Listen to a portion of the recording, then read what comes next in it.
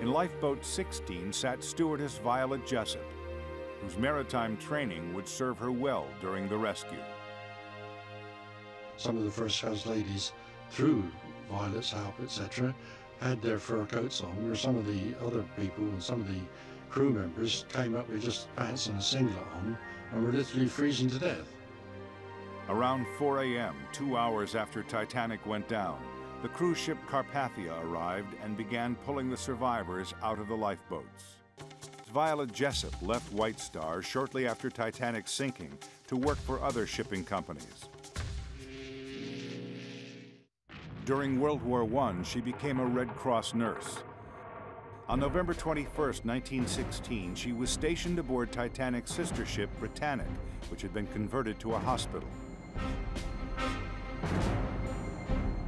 Off the coast of Greece, the Britannic struck an enemy mine, and once more the 29-year-old nurse found herself aboard a lifeboat. This time, the threat was not from ice, but the stricken Britannic's propellers. I turned round and to my horror saw Britannic's huge propellers churning and mincing up everything near them. Men, boats, and everything were just one ghastly whirl. All round were heartbreaking scenes of agony. Poor limbs wrenched out as if some giant had torn them in his rage. Jessup was rescued. More than 20 of her shipmates died. When she retired in 1950, she had spent 42 years as a cabin stewardess for luxury liners.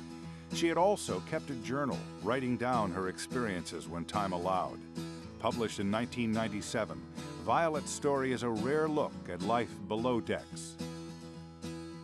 She lived alone in this small country cottage until her death in 1971 at the age of 84. The only woman to have survived the sinking of the two great seagoing sisters, Britannic and Titanic.